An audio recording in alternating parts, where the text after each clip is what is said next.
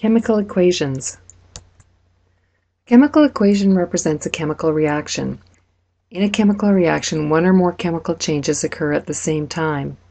Arrangements and bonds between ions and atoms is changed, and pure substances, elements, and compounds are converted into other pure substances. A chemical reaction is represented by a chemical equation. This word equation represents the production of nitrogen dioxide, a major pollutant in cities. Nitrogen monoxide plus oxygen produce nitrogen dioxide. Nitrogen monoxide and oxygen are the reactants, and nitrogen dioxide is the product. This word equation can also be written as a symbolic equation.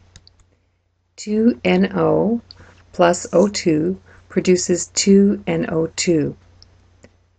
2NO and O2 are the reactants, and 2NO2 is the product. The value of a symbolic equation over a word equation is that it gives you a ratio.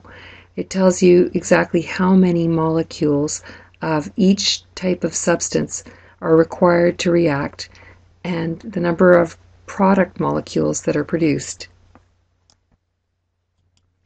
In this case, the symbolic equation tells us that 2 NO molecules react with 1 O2 molecule to produce 2 NO2 molecules. Note that the 1 in front of the O2 is not written and is simply understood. Remember that this arrow means produces. Another way to think of this reaction is to say that nitrogen monoxide reacts with oxygen to produce nitrogen dioxide. In the equation, the letters written beside each of the substances represent the state of matter that that substance is in. For example, G represents a gas. In this equation, both the reactants and the product are gases. S is the symbol for solid, L is the symbol for liquid, and AQ or aqueous means that the substance is dissolved in water when it reacts. The numbers in front of each of the substances are the coefficients. Here we have a 2:1 ratio of nitrogen monoxide to oxygen. Remember that the 1 is present, it's just not written, it's understood. This is a chemical convention. So the coefficients tell us that 2 nitrogen monoxides react with 1 oxygen to produce 2 nitrogen dioxides. Coefficients are integers placed in front of the formula or a chemical symbol for an element. They show the ratios between the compounds in the chemical reaction. Subscripts show the number of each atom in the compound or element. So for example, this subscript tells us that there are 2 atoms of oxygen in an oxygen molecule, and this one tells us that there are 2 oxygen molecules in a nitrogen dioxide molecule.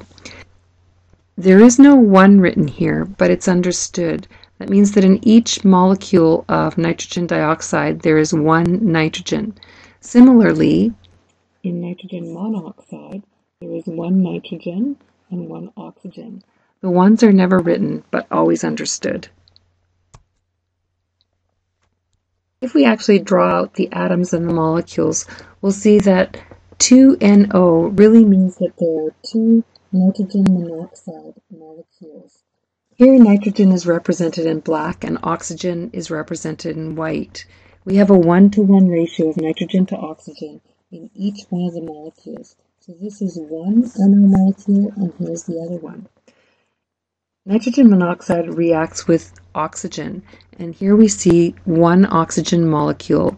There are 2 oxygen atoms in each oxygen molecule, and since there is only 1 oxygen molecule, that's what we've drawn here. This reaction produces 2 NO2 molecules.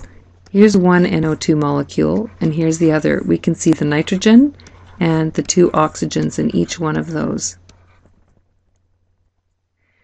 During a chemical reaction, you can see that atoms rearrange themselves. No new atoms are created or destroyed. The total number of each kind of atom present at the start of the reaction equals the total number of each kind of atom after the reaction. So in this case, on the left side of the equation, we had 2 nitrogens and 4 oxygens. And on the right side of the equation, that is the products, we had 2 nitrogens and 4 oxygens. These atoms have simply rearranged themselves and formed new bonds. This brings us to the law of conservation of mass. As we saw in the previous equation, no new atoms were formed or destroyed. The atoms simply rearranged themselves. The law of conservation of mass states that mass is conserved in a chemical reaction. The total mass of the products is always equal to the total mass of the reactants. This is because atoms are neither made or destroyed during a chemical reaction. In the next program, we'll look at writing and balancing chemical equations.